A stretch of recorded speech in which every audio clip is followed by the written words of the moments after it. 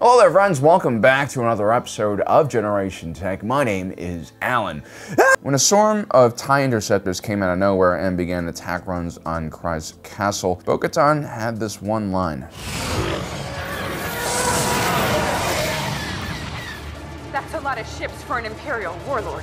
It is indeed. The largest ship that Moff Gideon could muster up was a puny light Imperial cruiser. He didn't even have a Star Destroyer at his disposal. To be a true Imperial warlord, you kind of need at least one Star Destroyer, maybe a necklace made out of alien skulls, and a Wookiee rug. The attack on Kryze Castle wasn't just made by a bunch of random ships. This was a highly coordinated assault featuring TIE interceptors, not the standard TIE fighter, and a group of TIE bombers, which would end up destroying Bo-Katan's home. These were the same type of bombers, by the way, who ended the Mandalorian civilization during the Great Purge. I'm sure seeing those ships drop proton bombs on her home stirred up some terrible memories for Bo-Katan. So who's responsible for this attack on Bo-Katan's castle, and what's the point? The poor woman's lost everything. Her sword, her family, her army, her fleet, her dignity and purpose. Why strike her when she's already down for the count? It's almost as if someone has some beef with this Mandalorian princess. Maybe it's someone higher up, some individual that Moff Gideon used to report to, potentially?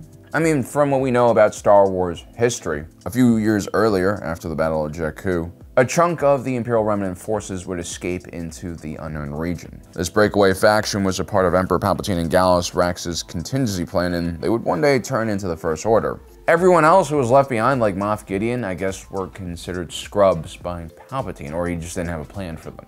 And so who could be Moff Gideon's boss and at the same time have some beef with Bo-Katan? Well, everyone's favorite Blue Grand Admiral, Mitth'raw'nuruodo, or Thrawn for short. But before we get to that, a quick word from today's sponsor, Raid Shadow Legends. It's their 4th anniversary. That's 4 years of bringing us some of the finest free RPG action on mobile devices. And man, has this game changed a lot since those early days. Now there are over 650 unique champions to collect from and battle with that are Death Knights. Like Ethel, for instance, everyone's favorite starting champion and paladin. We've been through so much over the years, it's kind of nice knowing she'll be there for me in my pocket and my phone whenever I need to crush some demon skulls. Anyway, to celebrate their 4th anniversary, Raid Shadow Legends is rolling out tons of free stuff, free events, even an anniversary-themed legendary champion. So scan that QR code on screen or check out the description down below and get the epic champion Kellen the Shrike and a bag full of awesome goodies from energy refills to XP brews for free. And for both new and existing players, use the promo code 4YearsRaid, all caps, to get your hands on 4 legendary skill tomes and even more free stuff. Thank you for your patience. On to the rest of the video. You see, years ago during the Lothal campaign, the Grand Admiral was on the verge of destroying both the locally based Phoenix Cell and also the Massassi group. These were 2 of the largest rebel cells in the galaxy, and the destruction of these ships and people would have been a huge setback for the rebellion. It is very possible that had Grand Admiral Thrawn won the Lothal campaign, that the rebels would not have been prepared for the Death Star program. We all know how tight the margins were in that story. If they had been just 1 monk shy, 1 droid short, 1 hammerhead Corvette misplaced, and 1 less magical farm boy and his equally magical Corellian pal, then the whole thing could have collapsed. The Empire could have won and brought peace and stability to the galaxy. Maybe.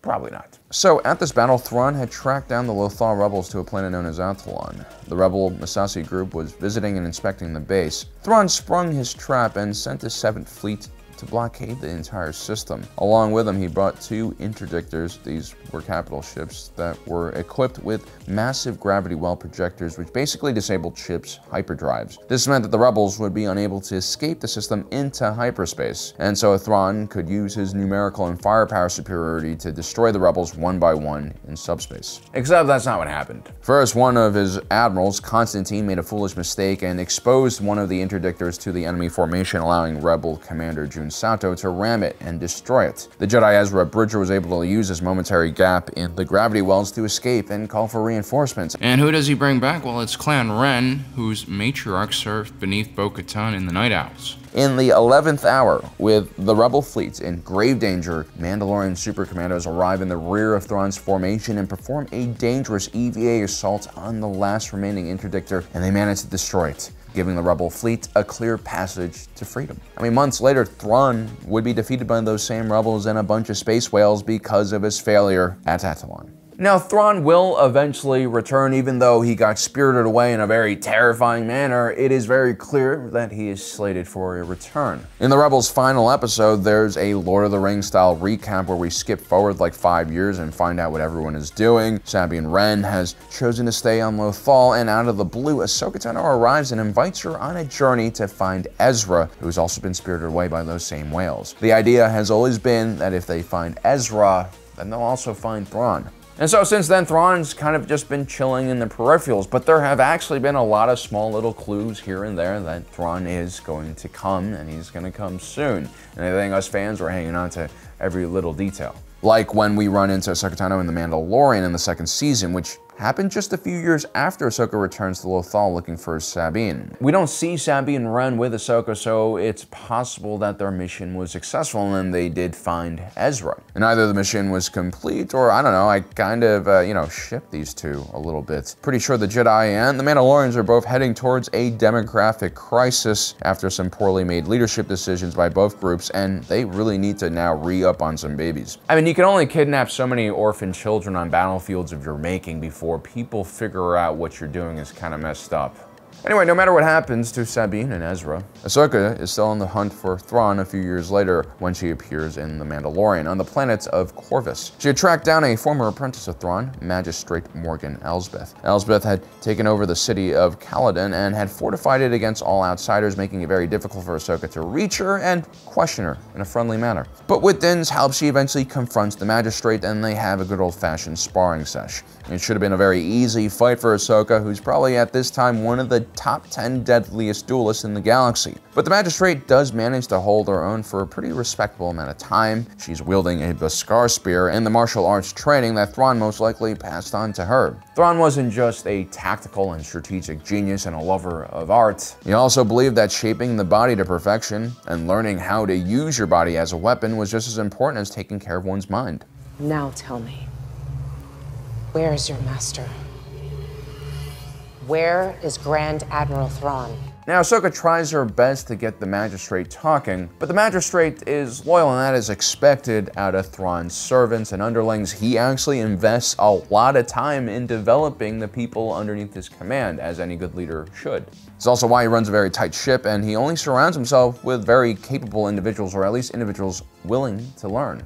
Now, two things to notice here. One is that this woman is still clearly loyal to Thrawn, and number two, Thrawn wants his location to be hidden. It also should be noted that the Magistrate is not in command of Imperial troops or droids. Instead, she has a rabble of mercenaries, thugs, and combat droids, which means that she may be no longer with the Empire, and perhaps neither is Thrawn. We always knew that Thrawn's allegiance was to his own people first. His foray into the Galactic Empire Navy was a fact-finding mission to learn more about the wider galaxy and how it could affect his own people, the Chiss. Now, we know that Thrawn was carried away into the unknown region by those Purgles, and we also know that Thrawn's people, the Chiss, also called the unknown region their home. So I think it's very likely that Thrawn made it back to his home, maybe got debriefed by an intel officer, and now he is kind of figuring out what his next move is now that the Empire has collapsed. Magistrate Elsbeth might just be one of the contacts he's trained, just like Eli Vanto, and now he's using individuals like her to keep him posted about the wider galaxy.